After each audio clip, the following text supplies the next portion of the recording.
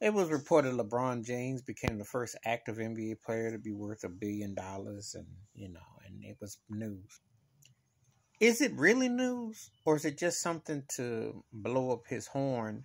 Um, I don't take nothing away for however you get your bag legally and what you do.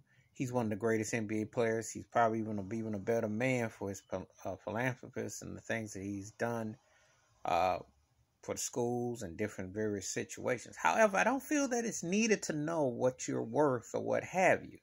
I can talk about NBA player Junior Bridgman, who's worth quite a bit of money. It isn't broadcast. Byron Allen, the known comedian, businessman, quite wealthy black man. It's not overblown. I think the thing with LeBron James is it's always trying to like he's one up in Michael Jordan or one up. I would tell you this: if you really want to impress me with your money, give back to the community. And how about some ownership and getting more black folks involved with ownership, management, etc. Because the NBA sorely needs that. And it is a whitewash league, just like all them sports industry plantations are.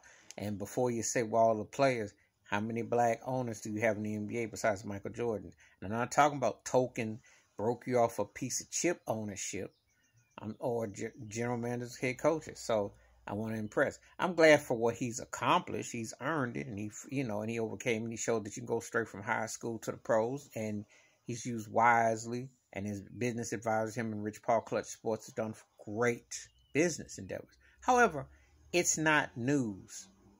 That's your own personal wealth. You do what you want with your money, how you accumulate it. It's not like, oh, this is going to vault him to this or that. You know, I mean, I see Shaquille O'Neal doing portfolio thing. A lot of these cats are making good money, but are they tying it back to the community? Are they doing anything to dissuade the plantation mindset? Are they doing anything against these guns and all this violence against black folks? That's where the money will really talk, and also how you go about stuff. So, in one hand, good for them on the personal side, but on the other hand, what are you going to do? And are you going to create more ownership and opportunities, and maybe even come up with your own league?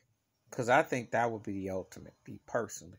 Please hit like, subscribe, welcome thoughts and comments, and I do respond. Thank you. Wash your hands, keep your mind clear, watch out for another, and good for him. However, it's not really news.